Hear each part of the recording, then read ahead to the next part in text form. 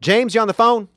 I'm here, Tim. How are you, James? I'm doing fantastic, and you? Good. James Shuls is here, who's the Education Policy Analyst at the Show Me Institute. And let's, as we always do on Tuesdays, we visit with the folks from the Show Me Institute. But I always like to kind of set the ground rules, or the table, if you will, set the table with what is Show Me Institute?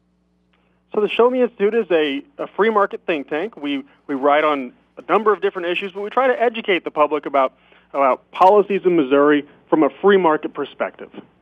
And there's no sides. You try not to take sides.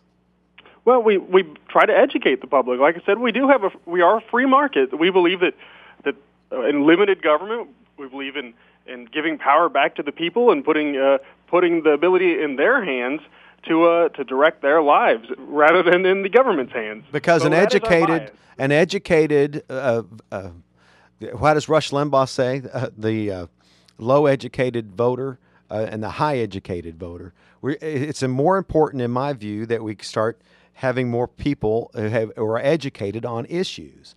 And you can make your own decision. I'm not telling you how to vote one way or the other, but it's important to be educated on issues, and particularly when it comes to free market. Absolutely, and as you'll see they'll hear in the discussion today, the opposite side is well funded, and they try to educate people to their side of the position. And so what we try to do is provide another side to the argument and help educate voters on various issues. All right, so James Shuls is here, who is the Education Policy Analyst with the Show Me Institute. Now, what I'm going to read is a letter to the editor. May I read it, James? Sure. All right, this is a letter to the editor, and this is in a number of newspapers across the state, and James wrote it. What's it about, James? It's about taxes and how your tax dollars are being used to keep your taxes high. Say that one more time. It's how your tax dollars are being used to keep your taxes high. How your tax dollars are being used to keep your taxes high. Whew. That's I had to think through that 3 times. My head is thick. All right, so here's a letter to the editor, and James Shuls wrote it, who is the Education Policy Analyst with the Show Me Institute. In 2006, I had my first and only foray into a political race. I ran for a spot on the Nixa School Board against 2 incumbents and lost. In hindsight, I'm glad I lost, because I would have had to join the Missouri School Boards Association, an organization that has taken positions that are fundamentally opposed to my beliefs. For example, Missouri School Boards Association consistently fights to keep our taxes high.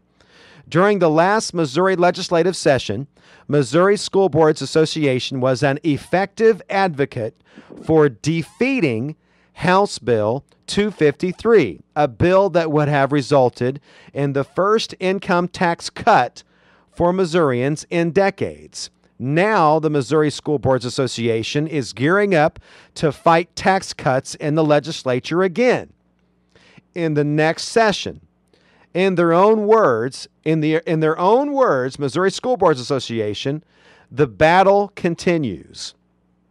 To educate their members, the Missouri School Board Association is hosting 15 anti-tax cut meetings in various regions of the state. I asked Brent Gann, the Missouri School Boards Association's chief communications officer, if they, in fact, invited anyone in support of the tax cuts. They had not. The organization is not interested in a debate or a discussion. Their position is set. They will not support tax cuts that reduce state revenue. Now, HB 253 was not a perfect bill, but the Missouri School Board Association's position on tax cuts essentially means they will only support bills that maintain or grow the size of government. Yes, I am glad I lost the election and never became a member of the Missouri School Boards Association. Unfortunately, my tax dollars still flow to the Missouri School Boards Association through my local school district's membership dues. It is frustrating that our tax dollars go to the association in order to fund their efforts to keep our taxes high. What a letter. And if you might comment, James, on the fact, first of all, that you lost the election, and you're thinking back, well, yeah, I'm glad I lost the election because you didn't have to become a member of a political organization. Right. I mean, the Missouri School Boards Association provides a lot of valuable services to schools. They help them find superintendents and do all kinds of things to help educate their superintendents. They also take political stances. And this is one instance where they take a political stance that is in opposition to what I believe. And if I would have been on the school board, I would have had to be part of an organization that was fighting to keep our taxes high. And like I said, that's something I'm fundamentally opposed to. And in hindsight, glad I didn't end up on the school board and a member of the School Boards Association. And it's a little bit of an unfair fight. And here you mentioned 15 anti-tax cut meetings, but they also, during this debate over House Bill 253, which, by the way, there was a watermark that we kept pointing out so that schools would not lose funding. And inside of the bill, there was a watermark.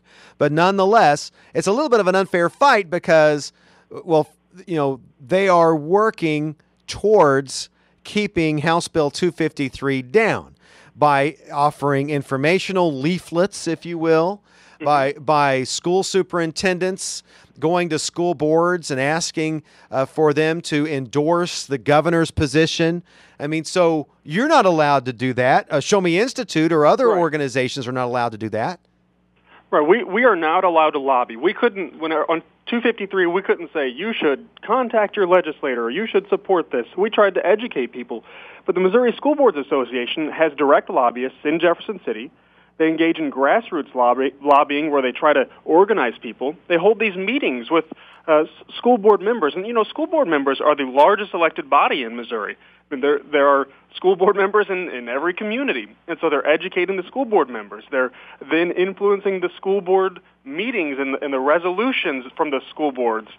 So they are well organized, and they're taking a very firm stance that they are not going to support any tax cut that reduces state revenue. So like I said in the letter, their position is that they only want to see a government maintain its size or grow. And I asked another question to Brent Gann from Missouri School Boards Association. I said, well, have you ever looked at other programs where the government might be wasting money and suggested that they make cuts in other areas? And they had not. So they're not interested in improving or making government more efficient. They're simply interested in getting more money and keeping and growing the size of government. And how is the Missouri School Boards Association, how is that funded? It's through membership dues. So school districts pay membership dues to the organization. So Springfield pays about $13,000 in membership dues. And the other area school districts, Nixa, Republic, pay around $8,000 to the School Boards Association. And that's through taxes. Right. That's your tax dollars going to support your local school, who then pay membership dues to an organization that's fighting to keep your taxes high. And this is just one example of government agencies, or this isn't really a government agency, but it's your tax dollars flowing to something that's to an organization that's lobbying to keep your taxes high. Let me get this straight. We've written about government lobbying government before at Show Me Institute on our blog, and you can find op-eds about that very topic. But it's a bit disturbing that when you know that your tax dollars are going to organizations to help lobby the government to take more of your tax dollars. Let me get it straight in my head. I pay taxes.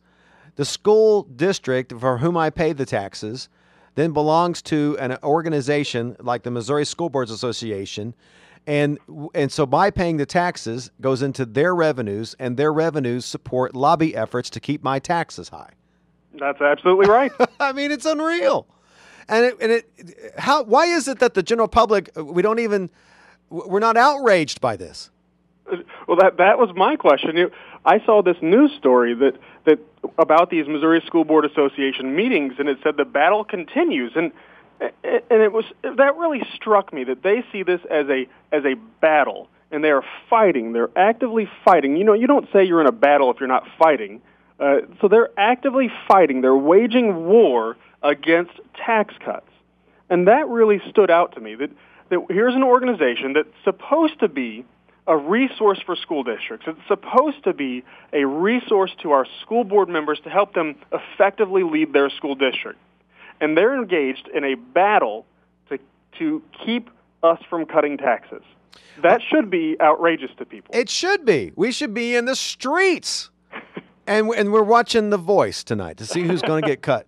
All right, more with James Shuls, who's the Education Policy Analyst with the Show Me Institute. And we'll take your phone calls, 862-9977, 1-800-375-0056. Morning line on AM 560 KWTO. Morning line, 862-9977 and 1-800-375-0056. Visiting with the Show Me Institute's James Shuls, who is the Education Policy Analyst.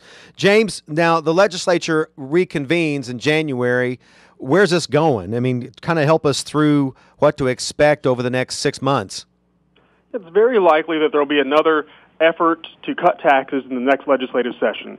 You know, I don't know what the bill is going to look like, but I'm pretty confident that something will go forward. I mean, that's exactly why the Missouri School Boards Association is gearing up now. They see that the tax battle continues, and so they're prepping for the upcoming war in the legislative session. Yeah, they say the battle continues.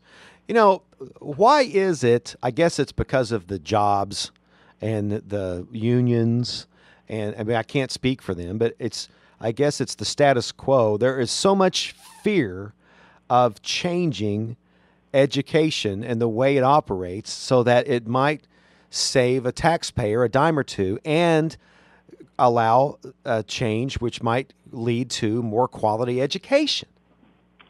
Right. Well, I mean, anyone who's in charge of a monopoly wants to keep the monopoly, right? So the School Boards Association and public school districts, by and large, have a monopoly on education. And so what they have here is that they have a lot of influence, a lot of say. They're trying to keep steady funding for education, to grow and increase funding for education, and they do also take positions to try to stifle choice and competition. They take stances against school choice programs. Like charter schools, they want to limit the growth of charter schools or stop students from using dollars to attend private schools. So their job is to protect the status quo. They want to protect the school system as it is, and that's one of the reasons they take this stance on tax cuts. It sounds like closed-mindedness. I can say that and you can't. But it sounds like closed-mindedness about change, and it seems like there's no interest at all at the taxpayers' interest. That, you know, maybe we're paying, there's so much revenue from the state budget that goes to education, and they're trying to preserve that, even though there was a watermark on that House Bill 253 that said if you don't get your funding, then the tax cuts won't happen, won't go into effect. But that's never said in the debate. That's never brought up, is it, James? No, and I always bring this up. I like to give people a little thought experiment. You know, we spend about $10,000 per kid. And if you have a classroom of 20 students, that's $200,000 for that classroom of students. Where does the money go? Because, you know, teachers maybe make $40,000 to $50,000, somewhere in that neighborhood. So you have $150,000. Where does it go? Well, now, you know, part of it goes to help lobby the government to get more of your money. So that's where part of the money goes. And, you know, if you go to our website, the showmeinstitute.org, we have another site called showmesunshine.org. And we have there a searchable government lobbying contract. So like I said, we did a little research and found that government agencies like school districts or cities of the city of Springfield often pay lobbyists to go to Jefferson City and lobby on their behalf. To keep the taxes high. Right. Well, that's one thing they try to do. So this isn't an isolated instance, an isolated example. There are many examples of this happening where government is lobbying government to keep your taxes high. Now, these 15 anti-tax cut meetings that you mentioned in your letter, those are going on, and you mentioned that they haven't invited anyone to speak in favor of tax cuts. Would you encourage, and I certainly would, the general public to go to these meetings and speak up? Well, I don't even know if they're open to the general public or if they're just trying to recruit their school board members. If they're open, I would certainly suggest that people go. They're coming to a conclusion now. Most of them are wrapping up. But I know that there are school board members who believe in limited government, who are conservatives, and they need to start engaging that organization and engaging them on issues. And individual citizens need to pay attention to the stances that the School Boards Association takes, or the different organizations that represent them, and start getting engaged and understanding the position that these organizations take. Or how about this idea, James? This is thinking out of the box. Run for the school board. Absolutely. Well, run for the school board and hold on to your principles, hold on to your values if you do get elected. And if you face the same fate as me, don't run away as I did, but hang in there and do it again. Well, just think how if you would have won that race for the Nixa school board, just think how your life would be different. You could have got season tickets to the Nixa high school football games. Yeah, that's absolutely right. And I might have accidentally drank the Kool-Aid. So that's one of the reasons I'm glad I didn't. I might have drank the School Boards Association Kool-Aid. So I'm glad I didn't get elected. But all right, and this is nothing against Nixa. I have great respect for the Nixa school district. But this is an example of how the School Boards Association is doing something that taxpayers need to know about. That's great. All right. ShowMeInstitute.org. ShowMeInstitute.org. Is your letter on the website? It will be on the website, and it should be running in the Nixa Express pretty soon as well. All right, showmeinstitute.org, and you can learn all about this and many other issues that have to do with free markets. Or you can telephone the Show Me Institute. Here's the phone number, 314-454-0647, 314-454-0647. James, great discussion. Thank you. Thank you, Tim. James Shuls from the Show Me Institute. I tell you, go to that website. You'll learn a lot.